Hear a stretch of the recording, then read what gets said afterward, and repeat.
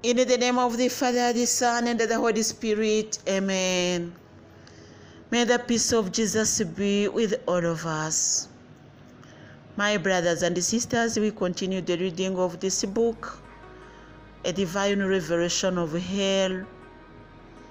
Now we are learning many about the hell. It is important to know much about what will happen, because most of the time when they talk about hell, for us we can say it is a joke or is an exaggeration. Now we can know that it is not exaggeration, but it is the reality. Brothers and sisters, before we read this book, we had our behaviors. Now with the reading of this book, we have what we are changing to our behaviors.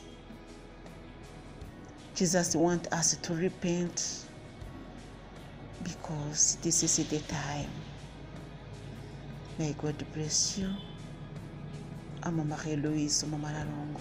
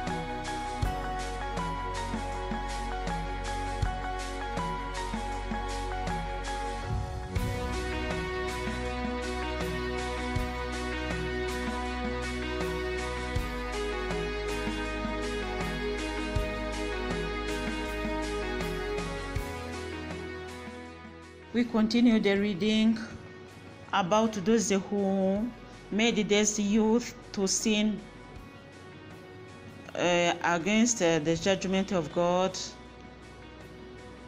Sinners repent to sin in a natural way.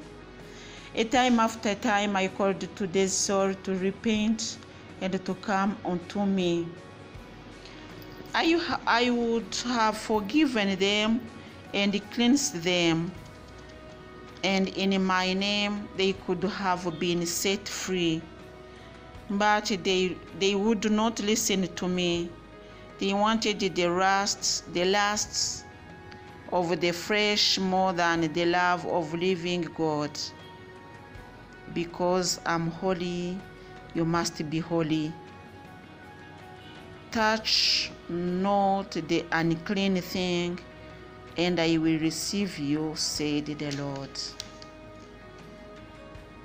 I felt very sick as I looked at the souls in the lake of fire. If only they had turned to me before it was too late. If only they had turned to me before it was too late. Jesus continued. My blood was shed so that everyone could come to me.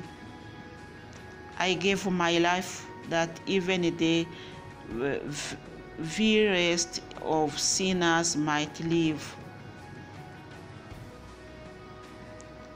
Multitude of souls went by in the river of flames, over and under the waves of fire. They went with no way out of the burning and swimming in the lake of fire. I had cries of regret as the bloody river flowed by us. We walked up a trail beside the river. In front of us, sitting in a hill, was a large woman. She swayed back and forth as though she was drunk. Written on her were the words, "Mystery Babylon." I now knew the mother of abominations on the earth came from hell. An evil, powerful force emanated from her. I saw multitude, people, and tongues beneath her. She had 7 heads and 10 horns. In her was found the blood of the prophets, the saints, and all that were slain up the earth. Come out from her and be separate, said the Lord. In her time she shall be destroyed. We walked on past the evil woman with the horns on her head. Everything began to get dark. Now Jesus was the only light. We walked until we came to another hillside. In the distance, I could see hot flame in the air. The atmosphere became oppressively hot.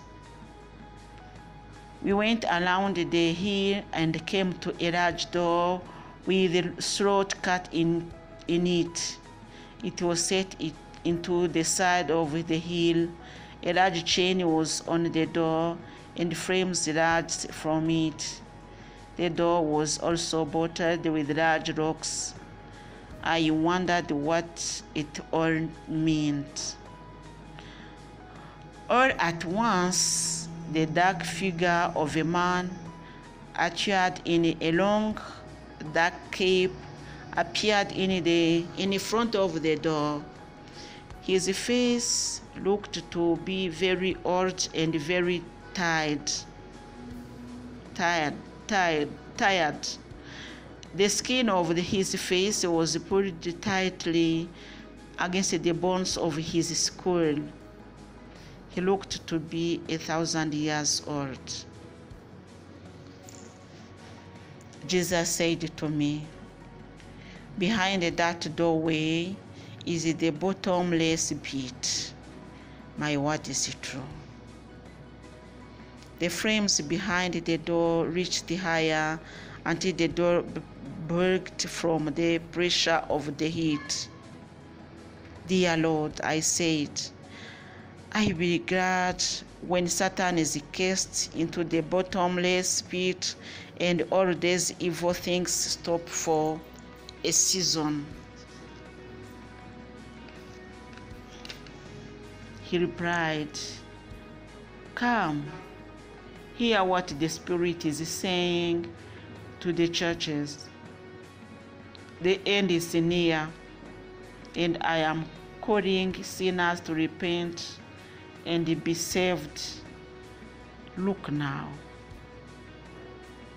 We were standing in a clearing, and I was with the Lord in the Spirit.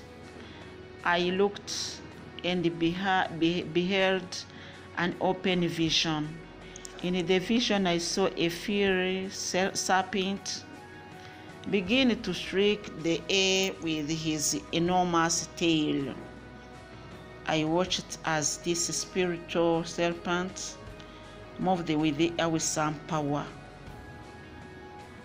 Then I saw him go back into the right arm of the hell and wait. I knew that he could not strike the earth until God's word would be fulfilled. I saw fire and smoke ascended out of the earth, and I saw a strange mist as it formed over the earth. I saw patches of darkness appear here and there. Horns began to grow on the head of the fiery serpent. They spread out until they covered the whole earth. Satan gave orders to the fiery serpent. There were evil spirits and devils present. Then I saw the evil fiery serpent come out of the right arm of hell and begin to strike the earth with great force, hurting and destroying many people. Jesus said, "This will happen in the end times. Come up higher."